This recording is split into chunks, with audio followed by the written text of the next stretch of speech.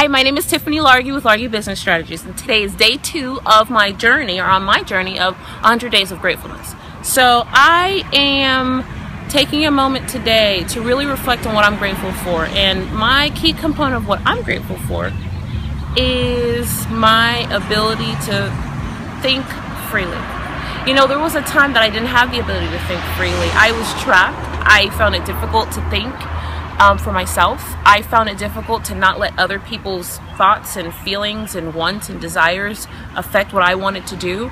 And there was a moment in my life where I made a key decision that was no more for me, and I had to take control of my own thoughts.